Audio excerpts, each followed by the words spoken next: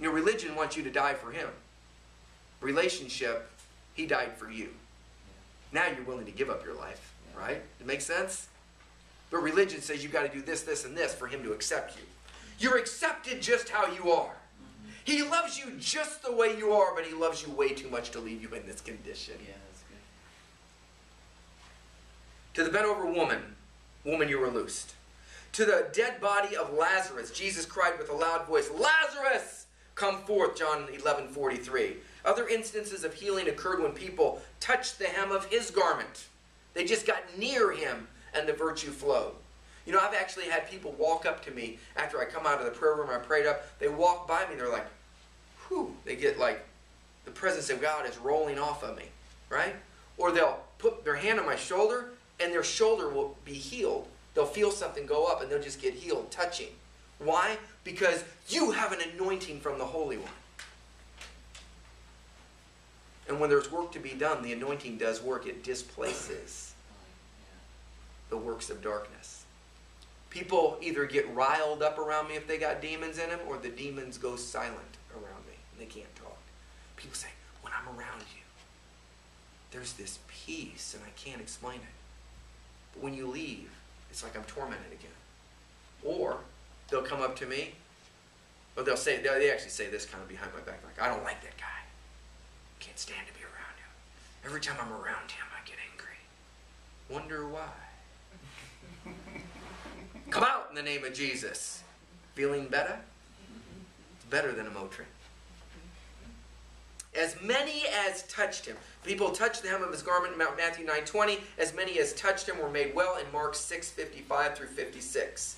Now, if it was good enough for Jesus, and Jesus is the example, and the disciples then followed that pattern, why are we doing it any other way? Who has bewitched us that we should not obey the pattern of the Gospels and the book of Acts? When did we change the pattern and improve upon Jesus' model? Let's see. Jesus, God in the flesh, in all points tempted, yet without sin, sinless, express image of the Father, never did anything of himself, only did that which he saw the Father doing, the things that the Father does. The Son does likewise, John 5:19. That was a pretty good model, Jesus. We got a better way. Now, it's silly when you think about it. But how did it happen to us? Yeah.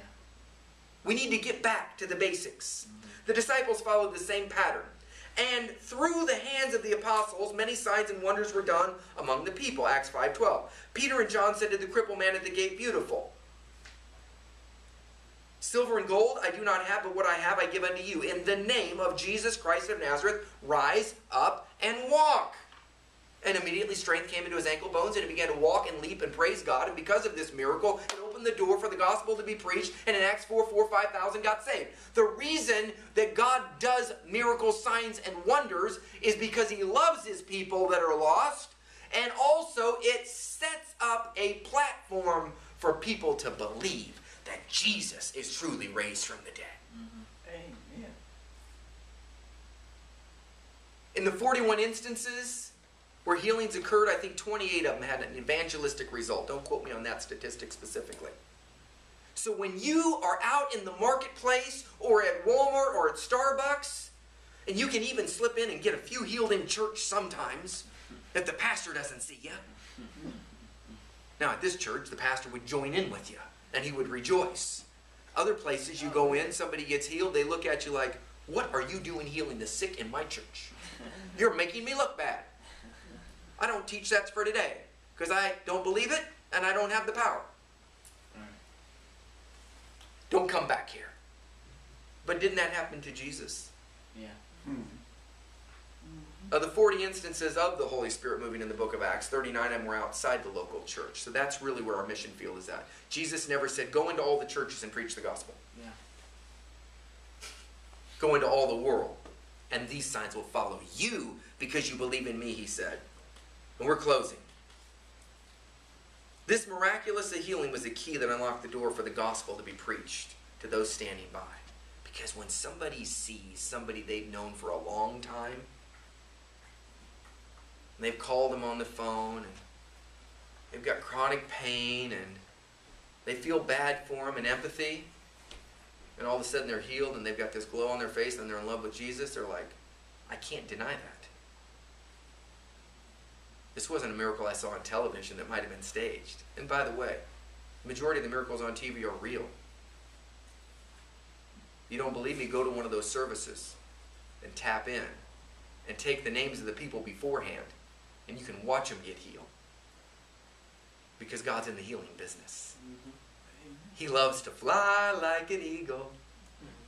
Let his spirit carry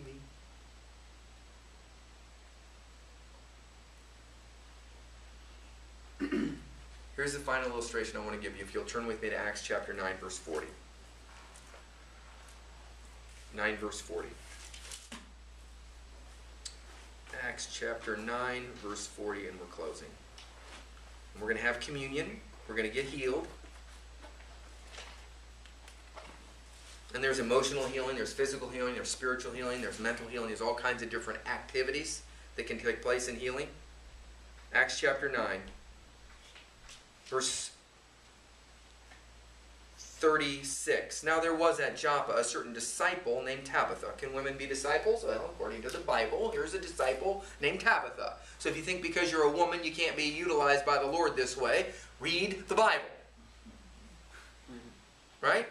There's neither Jew nor Greek nor slave nor free, nor male nor female in Christ. Galatians, I think, 3:28.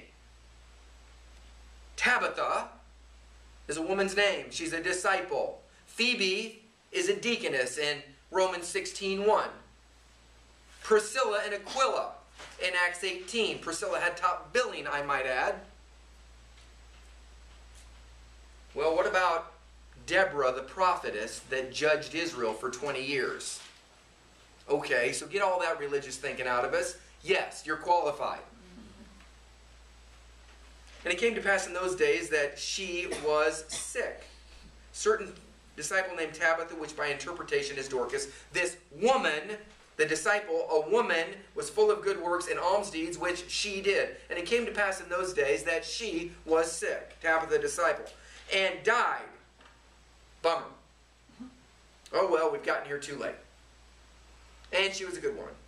Oh well, I will perform the funeral service, and maybe they'll have an evangelistic effect at the funeral service. No! And it came to pass in those days that she was sick and died, whom when they had washed, they laid her in the upper chamber. And forasmuch as Lydda was nigh unto Joppa, and the disciples heard that Peter was there, they sent unto him 2 men, desiring him that he would not delay to come to them. Then Peter arose with them. When he was come, they brought him to the upper chamber, and all the widows stood by weeping and showing the coats and garments which Dorcas had made. She was a maker of purple, while she was with them alive. But now she's dead. Verse 40. Peter got rid of them all. Put them all out. See, sometimes you got to get unbelief out of the room. Yeah. Amen. You got to get the weepers and the wailers. Don't get me wrong, there's a time and a season for all that. A friend of mine crawled into his brother's casket who was electrocuted when nobody was around. And he laid on him mouth to mouth, face to face, hands to hands, and believed God to raise him from the dead. He did it 7 times. It didn't happen. But you want to know what happened? He got out of that casket. Now that's a man of, he's doing the stuff. He knows from beyond a shadow of a doubt that the devil didn't take his brother at this point. His brother wants to stay where he's at. He gave it a try, didn't he? Yeah.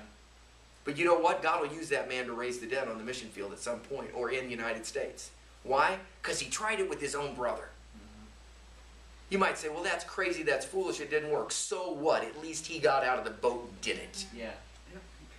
Yeah. And you want to know what? Next time he's in that position, that person's going to come up out of the casket. And you want to know what's going to happen? People are going to believe that Jesus is raised from the dead. Why? Because when he said, I am the resurrection and the life,